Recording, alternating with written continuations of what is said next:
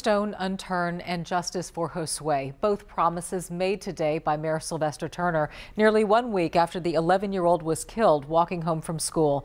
Sentiments echoed by Josue Flores' family and friends who continue to visit his growing memorial, refusing to let this little boy be forgotten. They held a wake for Josue earlier today, ahead of his funeral and burial tomorrow.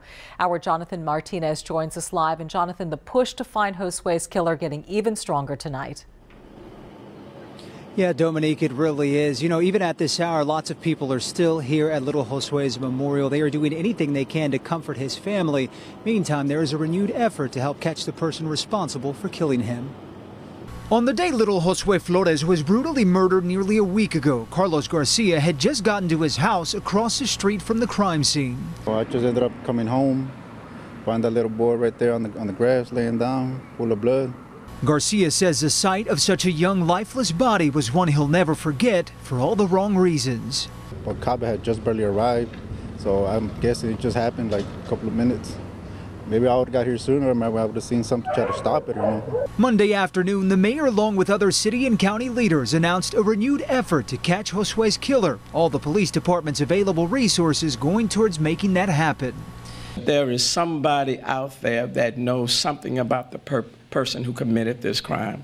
At only 11 years old, the impact little Josue made is evident by the number of people still turning out to his memorial, many who just want justice for his family, along with closure in the form of an arrest.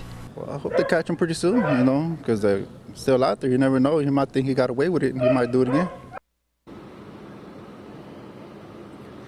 And the mayor was stressing to folks to please come forward and say whatever it is that you saw, no matter how small or insignificant it may seem. That could be the key piece of evidence to help crack this case. The reward for that suspect now stands at $15,000 for his arrest. We are reporting live from the city's north side. I'm Jonathan Martinez, KPRC, Channel 2 News. Mourners will say their final goodbyes to Josue tomorrow morning at 11. A funeral mass will be held at Holy Name Catholic Church on Cochran Street. The burial will follow shortly thereafter at 12:15 in the historic Hollywood Cemetery. In an effort to find Josue's killer, we want to share that description of who police are looking for one more time.